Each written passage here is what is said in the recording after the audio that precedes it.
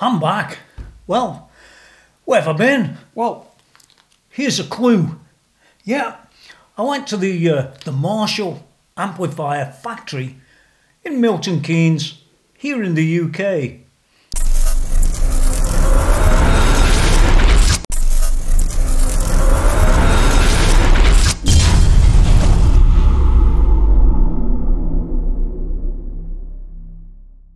Well, first of all, what I really want to do is to say thanks to Fair Deal Music for actually telling me that this open day was on, otherwise I would have never even known. And take note of that, Marshall, won't you? I wouldn't have even known. I've been following Marshall amps since about 1970. Now, I did make a video a number of years ago. In fact, I made a video about a Marshall tour, believe it or not, 11 years ago. Yes, 11 years ago, and it's down there in the text. And Phil Wells, who was an employee of 40 odd years, took me round the factory and showed me everything. Well, is it the same this time here in 2023? Well, what I think it's more a reflection of now and then. Go back and watch that video of Phil Wells as he takes me around the factory. It was just an amazing experience. And that's not to say it wasn't an amazing experience this time. In fact, towards the end of the run around the factory, I got to meet Terry Marshall and had a quick chat, 10-minute chat with him, which is on a separate video, and that's also down below, so you can go and get the griff on that and see what Terry thinks about Marshall in 2023 and where the company's going and things like that. There are a few funny things that I found with various employees as we went round, and I got towards one particular point and I'm chatting away, and I sort of said, oh, you know, I took a look at a Friedman amp some while back and it was terrible. And the first comment out of the mouth was, don't use the F word here. We hate them. And that's understandable. But I do think, just before we move on, I think what you should really do is consider whether you want this sort of stuff for the future. Get rid of that. Or whether you want this sort of stuff for the future, or indeed that sort of stuff. Any of these types of amps. I mean, I like Marshall amps. I'm surrounded by them. But that doesn't mean that they're only ones in the world. They're not. But personally, I think they're all somewhat jeopardised, or will be in the future, by this other technology, and it's not quite in the same league as the real thing. So once again, I want to thank Fair Deal Music, the boys at Fair Deal Music, Gary, as they say in England, and yeah, for letting me know, and yeah, you'll find all the details below. Let's get on with the video and see what I saw. Oh, by the way, just before I do go, you'll find that in certain places the video's got, it's either a slightly bright or a bit dark or this or that or the other, because the fact is, I was walking around the factory and it went from very bright to very dark and that sort of thing. So just put up with that. It's not too bad, but you should know that. Here's the video. Drum teacher. That was in London, Hanwell. He opened up his own drum shop after the owner of the shop he was taking his students to told him to cut out the middleman as a joke, and he said actually yeah. And he started his own shop with his son Terry in Hanwell, London, where he sold drums, drum equipment, music equipment, guitars, things like that. It wasn't until a few years later that he got involved with making amplifiers, and that's where I can show you. Over here we have this over here in the display cabinet is Marshall's #1. That's the first Marshall amp from 1962. So this would have been known as the JCM45, the Jim Terry Marshall. This was the #1. There were a couple of other prototypes that we've got upstairs. I think there might be another one somewhere in the world. I'm not quite sure where. I think there is a third prototype as well. Next to it here, we've got the 8x12 cab. This was actually modified later on because it was too big, too heavy to move. This is why we've now got the two 4x12s, which we know as the Marshall stack you may have seen. So this is our 1974X. It's a reproduction of the original 1974, which was made between 1966 and 68. if you look closely, you can see all the intricate soldering parts, components, and where all the joints meet. That's all done here in the factory, just over there by our hand wirers. And if I could just point you over this way now to my team leader, Alex, she's going to show you around the electronics department to show you a bit about what we do here at Marshall. Hello. Hello. Hello, welcome to electronics. Thank you. These two lines what we have here are our main production lines. This is where we produce all the JVM and studio range. Normally set up in 4 stages, and we also have a functional tester at the end that tests every single amp after. But everything goes on here, from the chassis to the panels, all individual PCBs, and any valves, and everything gets all put on here. Okay. Thank you, Jodie.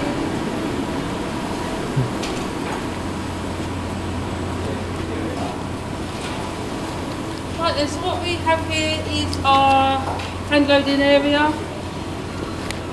What we do is we have boards, so plain PCBs.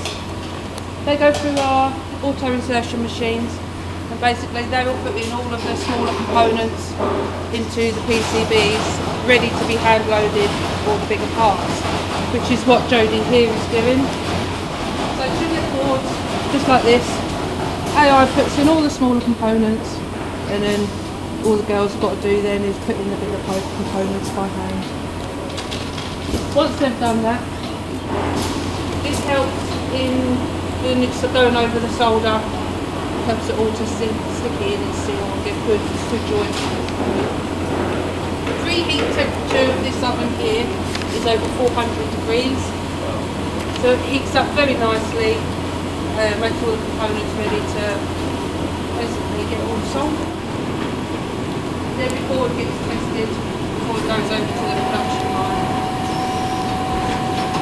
So as you can hear, we've got a board coming up now, solder pumps pumped up, and then the board just flows over. So once it's come down, like I said, we'll go down to our inspectors, they'll inspect it, test it before it goes off to go onto the production line to be put into one of the others. We can make, depending on what we're building, anywhere between 45 to maybe 80 boards a day. So girls are we've got good eyes to really make sure that we're pushing them out. This here is a 1959 board, tag board, what we call them. They literally come in brown, nothing in. We put every single component in by hand. So all these rivets gets riveted in here, and then I'll show you a board that's been hand loaded. And obviously once this is a board, JVM 410 power board. Once it's done, it's had all the valve bases put in. This is ready, basically going straight into an amp and get wired up. So from the board that we had with all the rivets, once the girls have got their hands on it and they've inserted every single component, soldered every single component in by hand, and put all the wires in by hand as well. This can take them anywhere from an hour and a half to actually bake and produce for the guys. And then what will happen is the guys down there, these are doing all the hand wires. It takes them roughly, depending on the unit, anywhere from 2.5 to 4.5 hours, depending on which unit they're making. But they will grab one of the chassis over here and they will build it from hand. So they will start off first wire to the last wire. Some people do have their preferences. I preferably like a 1987. I don't know why, because they are really fiddly. Because they're small and they've got a lot in, and you've got to get right in there sometimes. Some people don't like them. I do. I think what people do like to make are the 59s. So once they've all been hand wired and the guys have put all the valves in, they'll go straight into our test bay, and our test bay test every single hand wire amp Right, that's the finished tote board that the guys have done, and then they've wired everything up. And this is your 1959.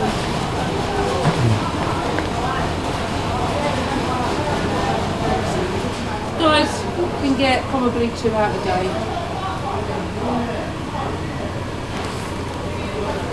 And we have 8 people roughly. And then we just got a finished studio range. It's also been put through a test. So then once any amp leaves here, it's ready to go into the cab and ready for finishing to finish off.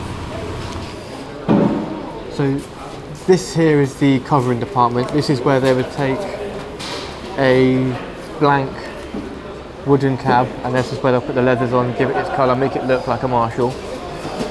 Before we get to that, we have the Jimi Hendrix signature stack. This was, I think, one of 600 units made. I'll just wait for the rest of the group.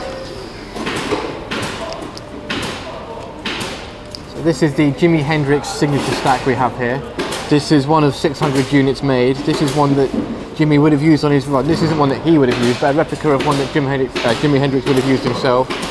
It's a take on the original JKM 45 with a few extra tweaks and additions made to it. This was put out in 2006. We don't make them anymore.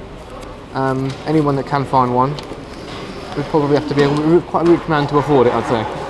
But yeah, any pictures you'd like to take, any questions, feel free. Otherwise, I can take you up now to my colleague Paul, who's going to show you what he does in covering. Right, hello everyone, welcome to covering. I shall start the tour with you. If you'd like to follow me, please. We have a conveyor system which goes through part of wood mill. This is where the cabinets are loaded on. They then run through this oven here. This side is where we spray up the insides of the cabinets. The reason for running them through an oven is because the glue we use is a water-based or a heat-activated glue, so that the cabinets this side are cooling down, but by the time they get round the other side ready for the glue, they're at the right temperature for the spray and for it to be dry enough for us to wrap it. If you'd like to follow me, I'll show you the other part. Just a little, the only unit that's ever been made outside of this factory are these. These were made by Jaguar in 2002. They were obviously a limited edition. Jim gave some of them away. People, I think Paul Weller had one, but the ones that were actually sold, all the money that was made from them went to charity. How's about that for an effects pedal? It's 9 karat gold. Not going to step on that. You wouldn't want to, you'd have to put your slippers on. But if you'd like to follow me, as you see, once the cabinet's been wrapped, they're left on here. We have a system where we cover all the vintage first. Reason being is because that's when the glue and the cabinet are the warmest, and obviously with a vintage having no corners, you want them to stick. So the order is vintage, then the big cabs, then we work our way down to the heads if we've got any on the belt. Like to follow me?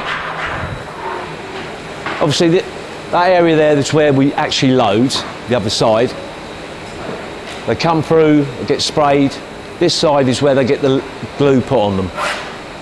And they're sprayed in there. By the time they've reached Jim Marshall's face, they're dry enough for the leather to be wrapped around it. Over this side is where the leathers and the backs are sprayed up. The guy spraying cabs and the guy spraying leathers, the guy spraying leathers would start just beforehand so that he stays in front of whoever's spray wrapping. The backs are sprayed here. They're left on a rack over there. We don't run them through the oven. that area there is quite warm because obviously you've got this oven here, you've got that big wall.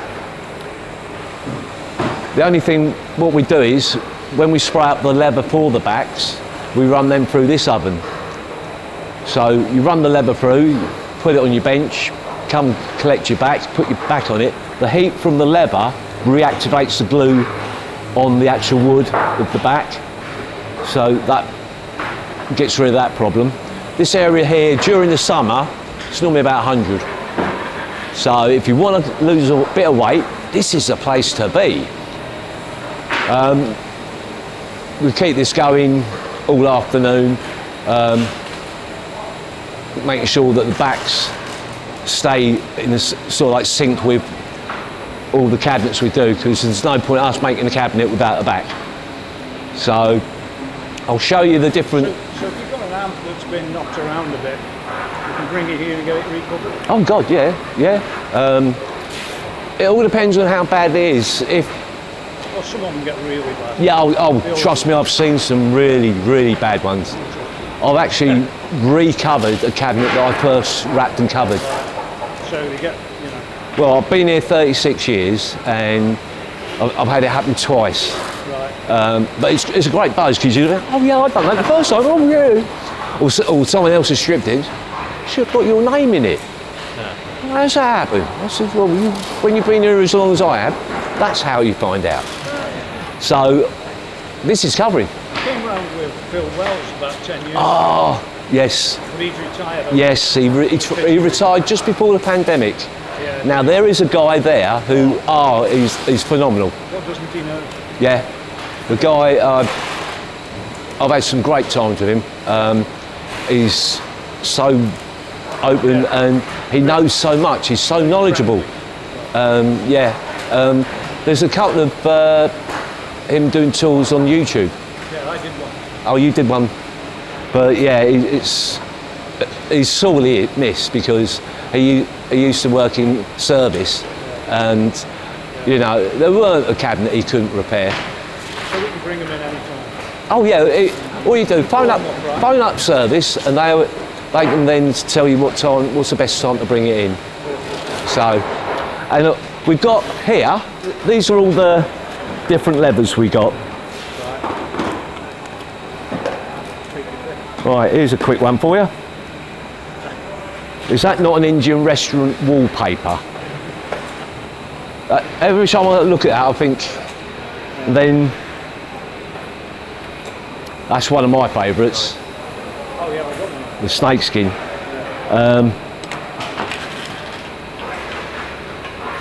There's another one, the carbon fibre, which we use on a lot of our MG stuff. And obviously, we've got the frets to go with it. That one there, that's one of the worst ones, because I can do fretting as well, and that's one of the worst ones. Because it's so thick, it's... Oh, that's thick. That's, yeah. So when you've got a pair of grips, you try and pull it round. Problem is, because it's got that line on it, you've got to make sure that line stays straight, because if that line doesn't, it's not until it's actually in the unit, then you're looking and about 3 or 4 lines down, you can see it dips, because the line actually still doesn't go straight until a bit further down. But this is one of my favourites, this one here. That's a hard one to do as well. Oh yeah. Because those lines are so close together. Yeah. But a lot of, like some of our 74s and things like that, that's the fret we actually use on them. Yeah.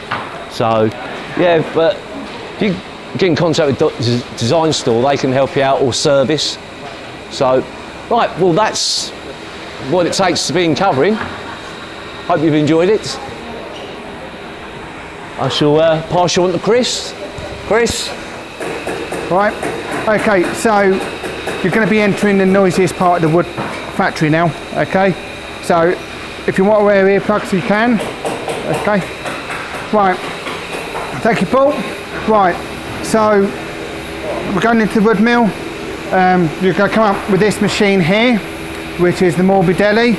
So all our wood come in ply form, 5x5 or 8x4 sheets.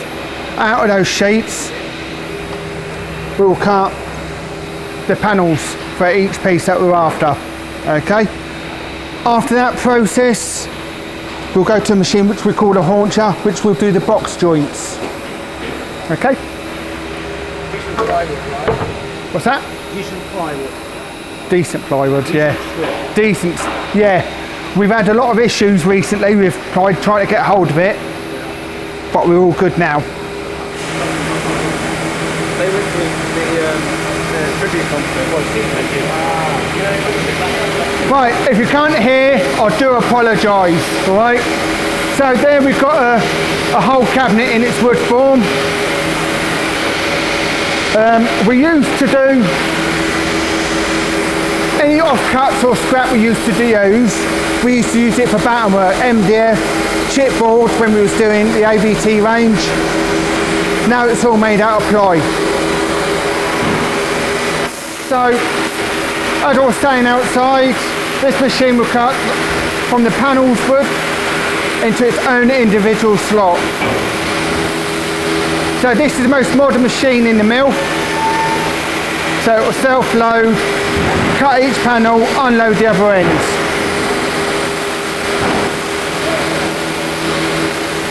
That is the start of the process in the mill. Now, the old way we used to do it in the mill is by a panel saw, followed by the Watkins. Now, that machine there is about 50 years old, and we're still using it today. We are on the way on phasing it out because a lot of the parts are now obsolete, hence why we're going to the CNC technology. The CNC will do exactly the same as what the Morbidelli will do, but just more modern. So all what you see down here is what the Morbidelli can do and what the Watkins can do. That there is the overspill from the sanding area.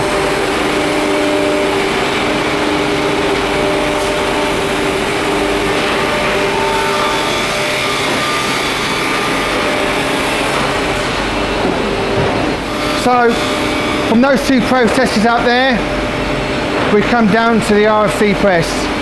The easiest way to explain this, it is a giant microwave. That's all it is. So what we do, we use an adhesive and a hardener. We glue in between the joints. We put the sides on, tops and bottoms, we put them inside. Once we start the press up, it will clamp down, make sure everything is square, and it will start cooking. This process will take about 30 seconds to cook.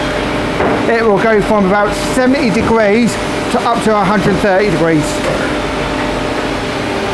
without burning anything. So once it's done that process, it'll end up like this. You cannot break that. Even if you drop it, it's not going to do nothing. It's that hard. So from the press, it will come to the cab benches. So this is where we put all the batten work on.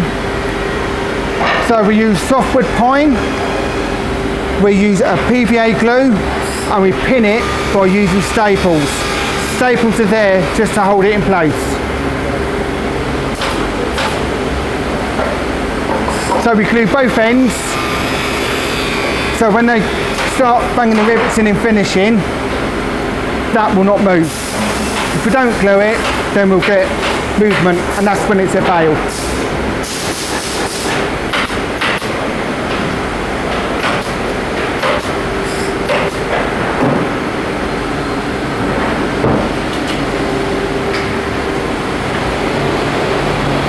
So it will come down to the spindle once it's all done. So what the spindles do is put the profile on the unit. So we've got two different spindle radiuses. We've got a 22mm, which is for a standard unit, like a 960 base, angle unit, JVM series. A 15mm rad is for the more hand wire old type units. SV, BXs, hand wire, that sort of thing. So this little area here, we'll do all the backs and baffles for each unit. So it's its own little area within Woodmill. It's got its own CNC machine there, own bench, got the logo machine there. I mean, when I first started, we used to drill all the logos by hand. Now we've got a house-built machine to do the Marshall logo. Press button and it's automatic, just like that. Is that just a CNC logo? What? Over your, no, that's just a house-built machine. Over the back there is another machine like the Morbidelli. Right. So, as well as in this area, you've got the hand router. A bit of history for you. This is Jim Marshall's first ever machine. We're still using it today.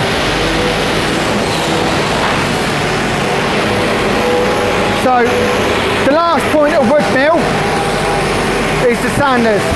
Everything you see outside and in here, hand built, hand sanded here.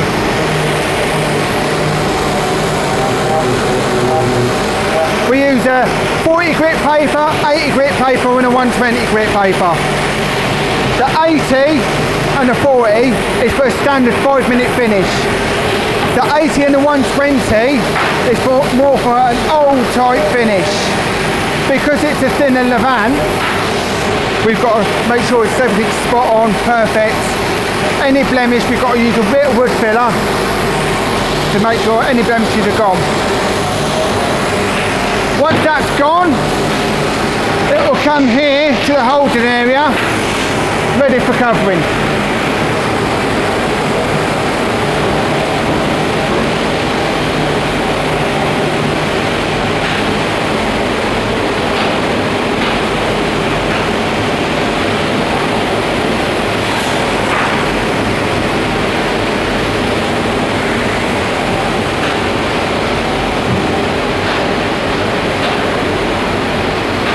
So if it's wrong, there's an issue from out there, we have to rework it. So we don't throw anything away. All this, we have to come back, resand to the best we can. Then it will go back out there and they can reuse it. So nothing is wasted. Any offcuts that we get from the Morbidelli, that goes to charities. Like the inner circle bit with baffles, so all the circle bit from there, they will go to a charity for the kids to use plaques and whatever. All right. Thank you very much. You're welcome. How are you doing, Jay? All right? No. Good. Any questions? No? Good. Done a good job then. Yeah.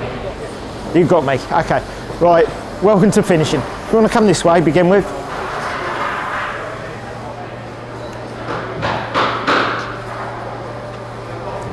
Right.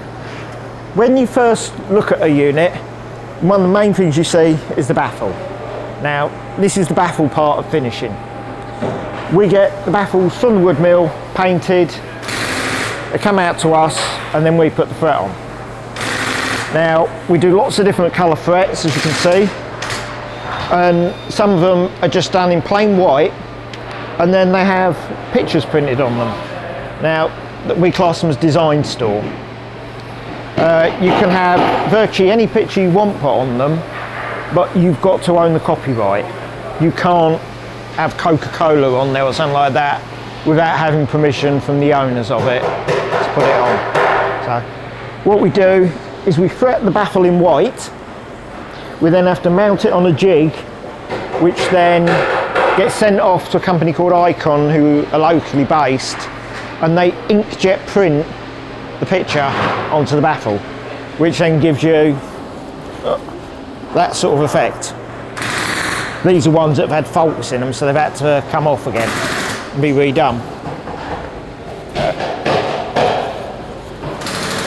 So we've got them, we've got different ones here, and we've got on this baffle, shows all the different frets that we do and also the different logos that we do. Again, more examples of design store ones that have been done in the past.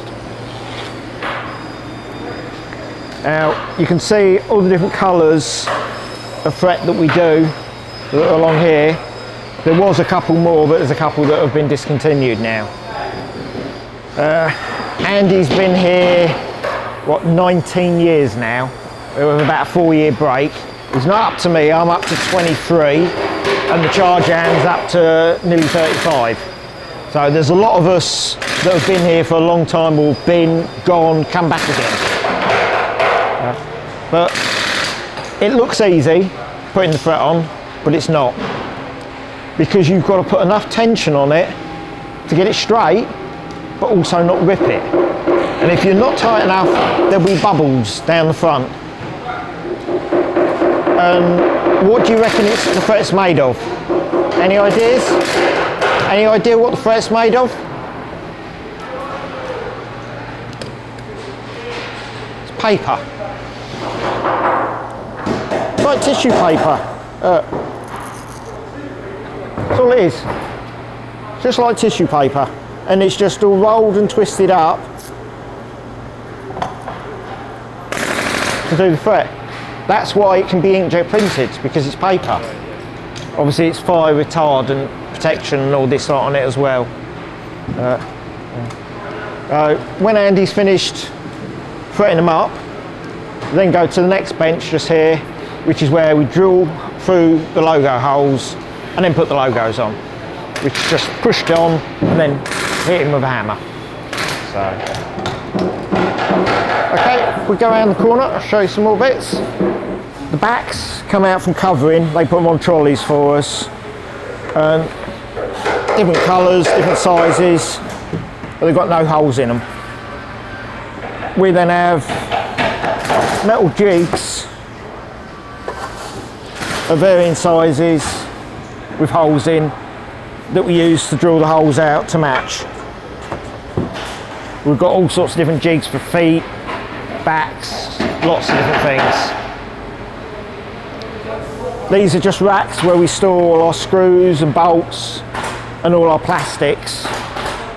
We've got different types of corners. You've got a matte corner and you've got a gloss corner. Two different types. So are those the same ones that go on all of them?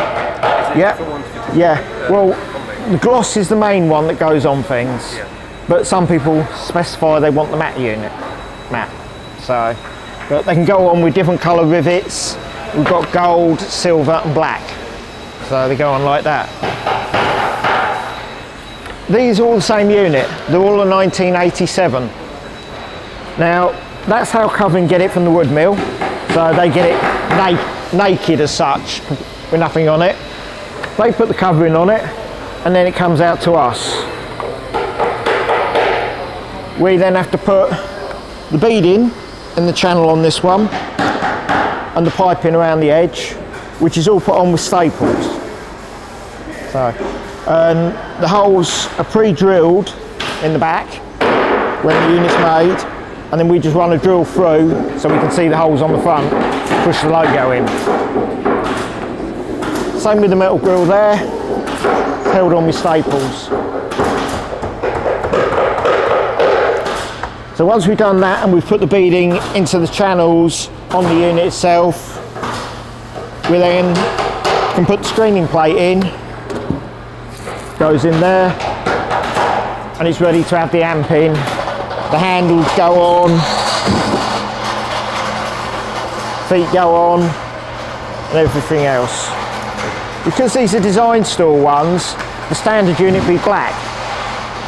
This sheet tells us what colour lever to put on it.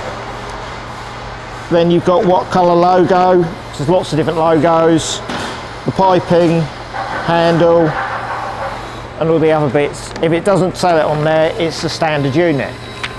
But that's why all these are different colours. Because each one of these is somebody's specifically ordered a different colour. So, and then the final unit ends up with the amp being put inside and the bolts to hold it in place.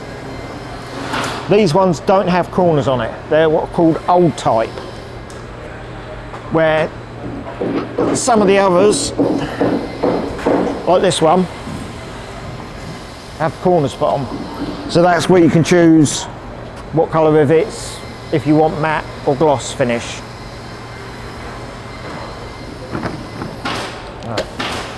That's basically just our rack that we use for storing the stuff that comes from covering. They put it on there, and then we can put the corners and everything else on it. So if we come round a bit further, a few more different units, obviously different colours. Some have metal grills, some have plastic grills, all sorts of different things. This is what the piping is that we put around there. It's all held on with staples. We have to bend it to go around the corners, and that's the beading that goes into the channel that's cut there. Again, it's all held on with staples. Now, putting these rivets in is made look easy. We make it look easy, but it's not. It takes about 3 months to get used to putting the rivets in. Most people, when they first start, they're like a woodpecker, lots of little taps. When you get used to people doing it, it's 2, maybe 3 hits and it's in. The more times you hit it, the more chance you've got of damaging the rivet. If you bend it, put a dent in it or bend it, you've got to take it out, put a new one in. So, you know, it's an art form to do. You know, and also not to hit your fingers too many times in a day. Same with putting the piping on. When you first start, it's really awkward to get it straight. Once you get used to it, you think, what took me so long to do? But about 3 months for people to learn the job basically.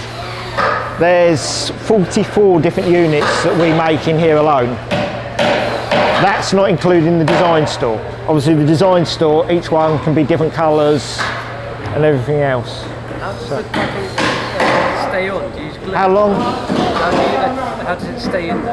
What, the baffle? The piping is stapled. It's all staples that hold it on all the way round. Yeah. Same with the beading. When this gets put in, it's all held in with staples. I can't see this piping here. This is a nightmare. This is this. It's this beading. It's the same. Try and do that. It's a nightmare to do. I can't do it. Ah, practice.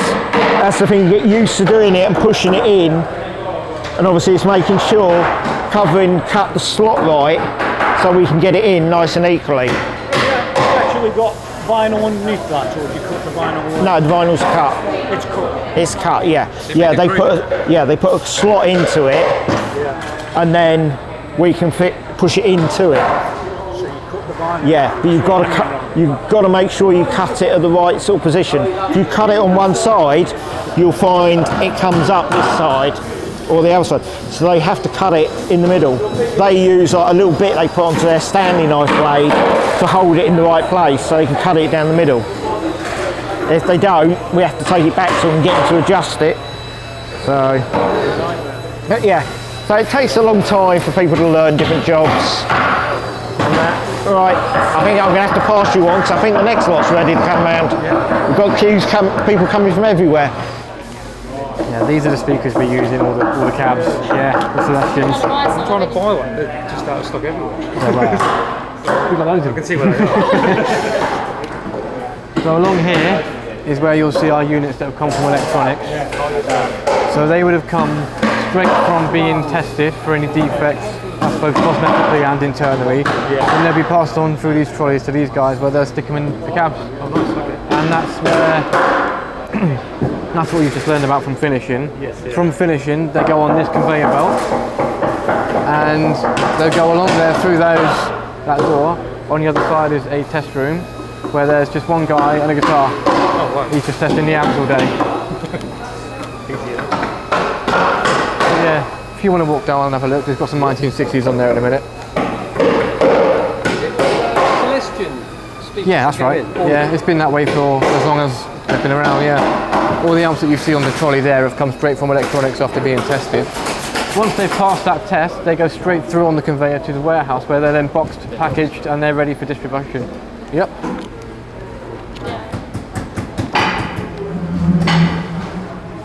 Sorry, cheers.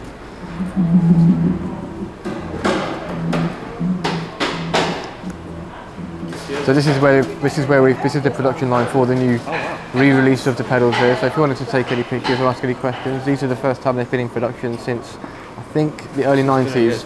88 to the early 90s these were produced, and now just last year we put it back into production. So here we've got Slash's signature collection. He is the only martial artist to have 3 signature amps with us, starting with the 255 SL. This was made custom to replace his own amp, the 555X, that he was taking on road tours with him. It was old, damaged, beaten up, and he wanted something new to replace it. So he had this custom made. We made 3,000 of these units. And then after that, we had this one here made, the JCM Slash here. This one, I believe, was named after the Guns N' Roses album, I think Appetite for Destruction. There were 2,300 of these made. And then the third amp is this smaller. This one was sort of more of a home studio, bedroom sort of amp. This one's actually been signed by Slash himself, both the panel and the fret there. So yeah, along here on display we've got a lot of the discontinued stuff. There's sort of the miniature JVMs that we used to do studio versions. We've got a special Black Label Society JCM 800 there. So here in the engineering block, you'll see where all the chassis are bent, welded and pressed here on site. So I'm going to pass you over to the team leader of engineering, Phil. He's going to show you what he does here in the engineering block. Okay, right, well, good afternoon to you all. Right, this is our engineering department. So in here we make all the chassis, rear grills, pedals and any brackets that are required for the chassis. So we use mainly 3 different types of material. So we use uncoated steel, coated steel and aluminium, and we use the different thicknesses depending on what the actual job is for. So smaller chassis use thinner material, larger chassis like the 410s, big amps like that, if you've got bigger transformers in, use thicker material. So that machine there, the Vipros, what we do is we load on a 2x1 metre sheet of steel. We set up all the tooling, and then it will stamp out all the holes like so. So this is a 25-25 chassis. So it stamps out all the holes, puts like the earth marks in, cable tie marks as well. Once they've been punched on the machine, we then take them off, we shake them out of the sheet. They are then, all the edges are filed and deburred, so there's no sharp edges on them. Once they've been finished and they're in a flat form like that, they're then taken over to the brake press, where James over there is folding them into shape. So you take that and then you fold it into the required shape like that. Once they've been all bent up into shape, we then press fit in all the spacers, the nylon nuts, earth screws, any other nuts or anything else that's required. This chassis goes out and gets powder coated at a local company, and some of the chassis don't get powder coated and they're ready. So once they're finished, they're then ready to go to electronics and be assembled.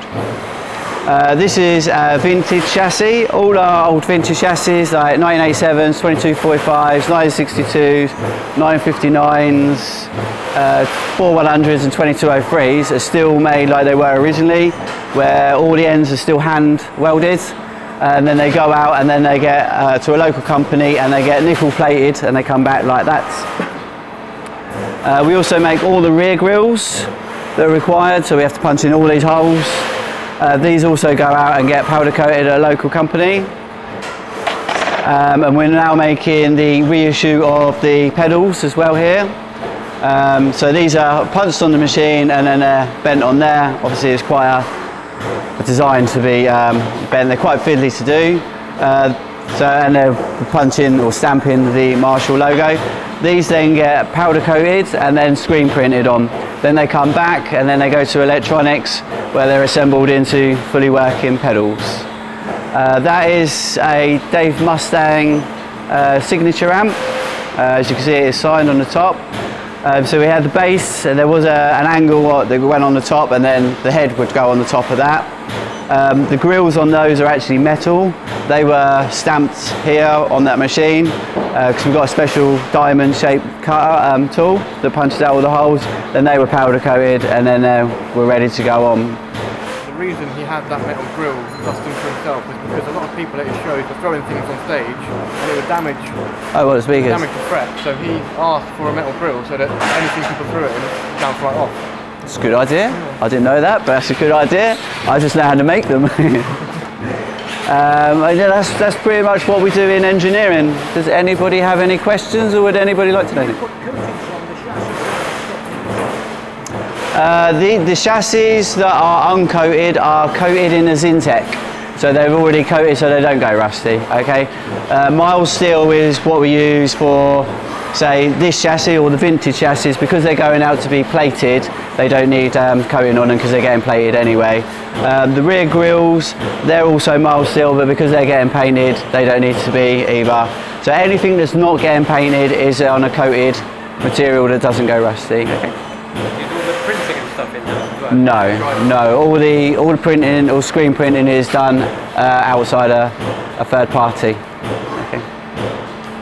So we make them, we stamp them all, and then, as I said, they get sent out to be powder coated and then screen printed. As well as manufacturing and designing our world-class amplifiers, we also own drum company Natal. So we actually design and manufacture drums as well. Just wait for the rest of the tour. So down here on the right is the Natal drum cage. This is where we keep all of the custom designed Natal drums, anything ordered by artists, bands, martial artists, or just general custom. They're all in here. You'll see on the side here we've got some ready to go out to the bands.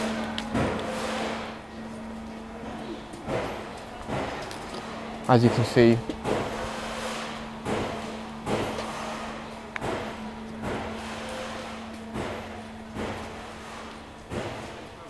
So if you get a good look inside the cage, you can see all the different models. You can come around this way.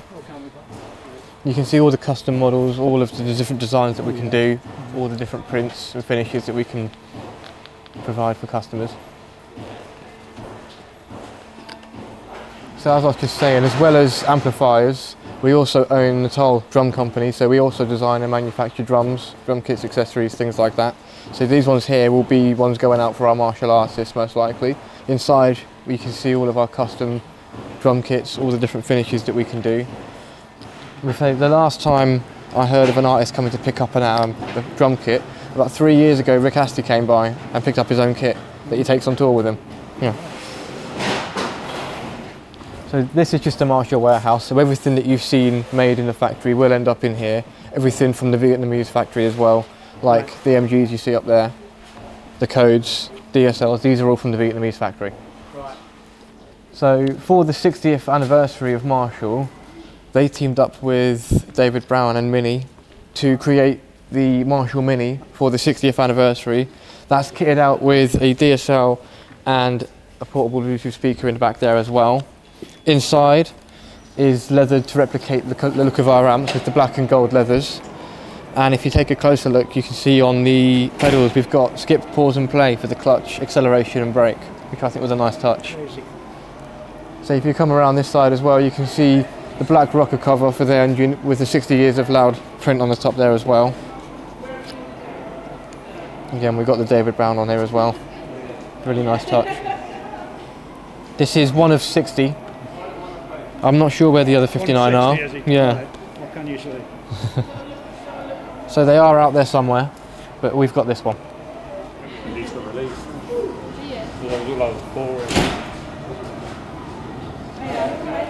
And then just behind us here, we've got the B&W bike. Now, The reason this is here is because they partnered up with us to create their sound system and their speakers. So all the speakers in this are provided by Marshall. Oop. So yeah, when you do hear them coming, it's not just the engine. And then finally, we've got the Marshall cow. This was just a little piece made to celebrate 50 years of Milton Keynes. So if anyone wants to get any pictures. So yeah. So whenever you're all ready, I can take you through to the studio. I didn't realise you had the back bits as well. Oh yeah. Classic. Yeah, it's got the Marshall logo on the side here as well. So welcome to the Marshall studio. This used to be the Marshall Theatre, where Jim would bring his family, friends, relatives, or anyone wanting to try out the amps. We also held gigs here and events, but it's been converted into a world-class studio. So I'm going to pass you over now to the head of the studio, Adam. Cool, coming in gang. Right, so my name's Adam.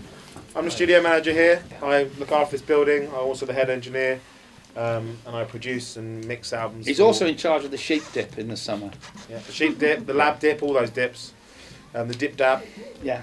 And I produce for the record Which everyone label. thought were dib dabs for years, but it's actually dip dabs. Yeah, not. I don't know. No, it's not all these years. I'm not misreading the label because Right, you're too yeah, keen wait. to get to the sherbet, you Right. know what I mean?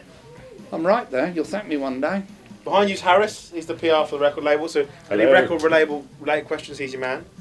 I think what a lot of people think is they come into this space, they go, oh yeah, Marshall built a studio, whatever. They walk in here and go, oh God, no, Marshall did build a studio. So what we've got here is kind of a US style studio in the UK. Loads of space. Our live room's a 250 cap venue. A space for bands to be set up and play together as live. Space to have as many different setups as you want. Drums, bass, guitars, forever.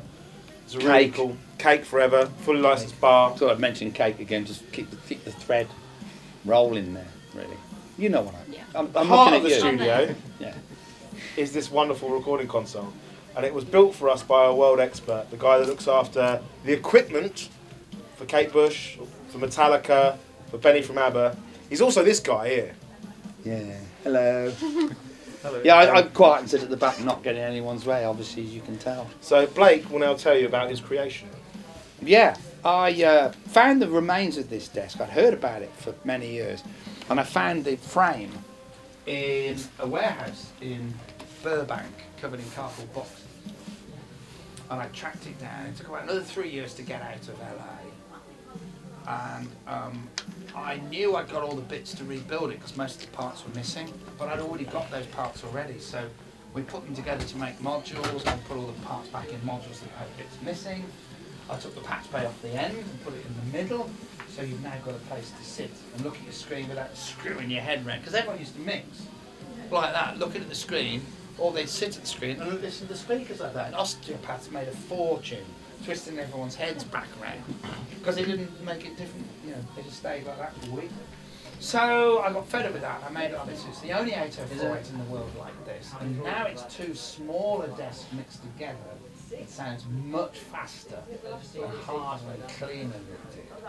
And I chose the modules to be 1093s because they have the sound, they're the same type of module that EMI chose and had made for the EMI studios. So there were so many EMI Neve desks in the world, a few, rarity. So this has that sound, loads of other features that the desk don't have that I've actually made it do.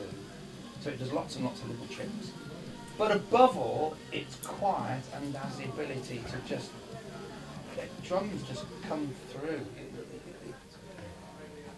Drums sound like a drum kit, really fast and hard, you know. So you can mess about with them later on. It gives the compressors and everything something to do. And you can knock the corners off with other bits of vintage gear to make it all these different flavours. Whereas if you just record stuff on average gear and you've got a very average lacklustre sound, what are you going to do with it? Speed it up? Can't be done. You can't put something back that was never there in the first place. So, you know, it's like on a cheap television with a bad signal. You can play with the sharpen image, but it's still not as good as just the correct information, the correct image in the first place. You're fooling yourself. So when you, and of course, that would work as a concept, just running one channel, but when it all adds up, when you start mixing everything together, you suddenly realise what you're dealing with, and a whole drum kit's from set up in there sounds phenomenal. Right from day one, the first session you did, well, here will probably work, these mics will probably work, let's try that. Came in here and faded it up like, holy crap, sounded amazing. I've been using Pro Tools professionally since I was 18. I'm 32 now. Very old. Oh, that's lovely. Oh, Thank you'll you, be mate. fine. Cheers. That's all right. I don't know how to use don't anything shout, else, get a room. so It's all right. So it is what it is. But Ollie over here, the studio assistant, he's actually far more talented than I am, better looking. He understands Logic. So if any Logic stuff we need to do, we just take that upstairs to Ollie's room. Not his bedroom, it's just another room. No, it actually is his bedroom. Well, we haven't told he lives there, so he actually does live there, yeah. But yeah, I mean... That's why he only eats pizza, omelette, toast, biscuits, because it's the only food we can get under the door. But yes, Focusrite are my favourite interfaces. Yeah. The great thing about these, you don't know they're there. It just lets the console speak to itself. Yeah. It records transparent. But what's cool about these is they're on Dante, which is the audio over IP thing. And we've got a 5G connection on the roof. And there's 5G at the stadium and 5G at the bowl. So when My Chemical Romance played at the stadium last summer, we recorded them in here over 5G. And we'll do the same when Muse play the bowl, record them in 5G over here. So, put my Marshall hat back on, a bit like our amps, it's the best of modern and vintage. Yeah. They are, see, I'll slip that in nicely. But yeah, we're fully booked now, basically almost till the end of the summer. And you know, the recordings we do here are incredible, and they come out really well. So it's one of those things where this, in its previous life, did the Rolling Stones, did Lizzie, did Wham. The first record we did here was the Nova Twins record that was Brit Award nominated, Mercury Prize nominated, won Kerrang! Album of the Year. So it's all cool. And more cake. And more cake. So it's all a mixture of old and correct new, and getting that combination in the corner of that table there. There's my MacBook Air and my Nokia 5110 next to it. See what I mean? There you go. That's the story of how that's. There you go. So this is your only chance in the world to ask Blake Devitt a question. I can drop that on the phone and it doesn't break. Everyone just goes, wow. And if not, go have some cake, hang out in the live room. Ollie will take you out there. And it's a really nice space. Yeah. Really nice space. I'm pleased with this room came out. Okay. Right, well, welcome to the live room of the studio. So, as you can see here, we've got a wide range of Marshall amp, no shortage. We spare no expense here, as you can see. There's opportunities to get your photo taken in front of the stacks with Terry Marshall himself, just there. All right. And as you can see around the other room, we've got a few rigs you can plug and play. Just feel free to touch anything, take photos of anything. Another standout thing we have is George Michael's actual piano from his house. That's classic. Very significant, very lovely piano. It's an 1890s Bechstein, so it's got some history. And it even has authentic George Michael stains on them. Take that as you will. But yes, it's a lovely big space. When we do all the recordings here for the label, for the YouTube channels, both Natal and Marshall, if you ever watch any of those videos, you'll definitely recognise the background. Yeah, well, it was on that stage. Exactly. So obviously the room's been redone and re-insulated since then, but it has been changed a lot. It has, yeah. I but came around here 10 years ago, and none of that was. Yeah, no, it's been a big refurb really, but yeah. So this is the space, and like I said before, everything that's ever come out of Marshall Records was recorded in this room pretty much. So it's great, and it's also a 250 cap venue. So we do tend to do certain gigs sometimes. It's 250 cap including staff, so the sort of size gigs we tend to do are album release parties and things like that. So it's not super commercial. It's also quite difficult to turn this room into somewhere safe for a gig. It is something different. You've got the, exactly. Stuck in Marshall. Exactly. But for little performances, you know, me and Adam definitely enjoy putting on those gigs. So yeah. Fabulous stuff. Thanks very much for letting me. You're very welcome.